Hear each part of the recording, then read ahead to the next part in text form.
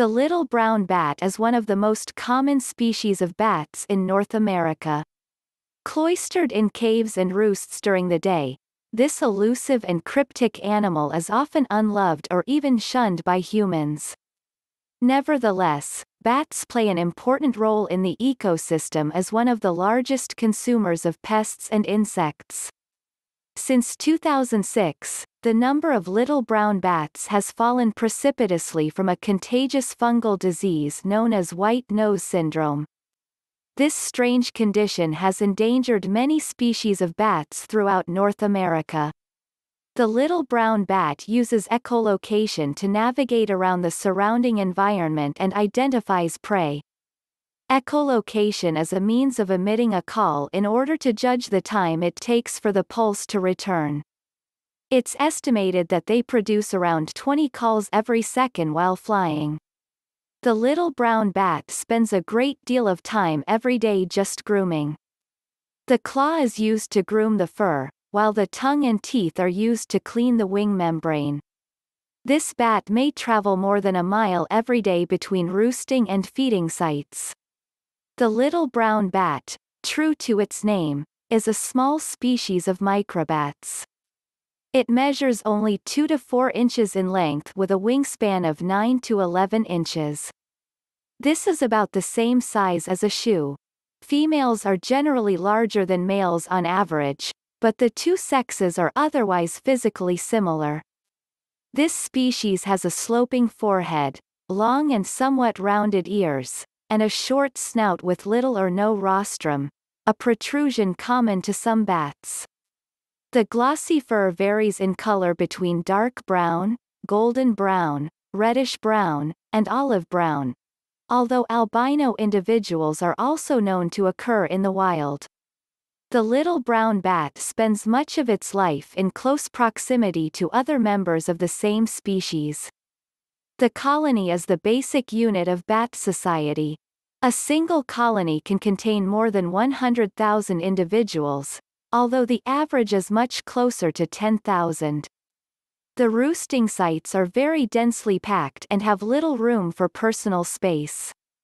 These bats can roost almost anywhere: trees, caves, buildings, rocks, and even piles of wood. There are a few different types of roosts, including a day roost, a hibernation roost, and an all-female maternity roost. Night roosts are also maintained when the temperature falls to under 60 degrees Fahrenheit.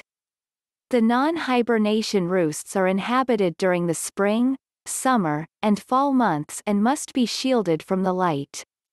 The bats spend most of the day sleeping and then emerge from the roosts at night to hunt for prey. During the winter months, little brown bats will sometimes travel great distances of 100 miles to reach their hibernation roosts in old mines or caves, which they often share with other species of bats. Depending on where they live, hibernation may start as early as September and end as late as May. Upon reaching this roost, the bat enters a state of torpor, distinct from sleeping, in which its body temperature falls and its metabolic activity slows greatly. While torpor is a fairly common phenomenon all throughout the year, it increases in duration and intensity for the winter. Bats can remain in a state of hibernation for up to 90 days at a time, only interrupted briefly by the occasional arousal, after which it will promptly return to hibernation. Since the bat does not hunt at all during winter, it relies exclusively on its fat reserves to survive. This means its body weight will be the highest in the fall and the lowest in the spring. Little brown bats communicate with each other primarily through standard non-echolocation sounds. Most communication occurs between mother and offspring or between mates. They also use echolocation, visual cues, and maybe even chemical signals to locate roosts. It's been theorized that this species can return to a previous roost from up to 180 miles away. The habitat of the little brown bat covers a large territory between northern Canada and Alaska and the southern United States. They prefer to reside around forests and caves, usually near a source of water, although they can thrive in dry conditions as well. Their ability to vary their body temperature by entering a state of torpor for prolonged periods of time allows them to survive in even cold conditions. Since 2006, the greatest threat to the little brown bat has been a cold-loving fungal disease called white-nosed syndrome. This disease first appeared in the Northeast and Midwest, then spread as far as the Pacific coast. Infected bats will accumulate fungal growth around the muzzles and wings, which disrupts its natural hibernation cycle. The bats usually die from starvation or dehydration rather than the disease itself. Since the fungus thrives in cold weather, it spreads quickly through the densely occupied winter colonies, wreaking havoc as it goes. Mortality rates are sometimes as high as 90%. Other threats to the little brown bat include pesticide use, the loss of some roosting sites, and predation. During the spring and summer, males and pregnant females will tend to roost separately. Then starting in the fall, both sexes will congregate together in a behavior known as swarming. This period seems to mark the greatest height of social receptivity and interaction. It's also reflective of the bat's random and promiscuous reproductive strategy. There is little structure or formality to the entire process. Males will attempt to mate with members of both sexes for some unspecified reason. After mating in the fall, females do not give birth immediately. Instead, they have the ability to store sperm for 7 months until the spring.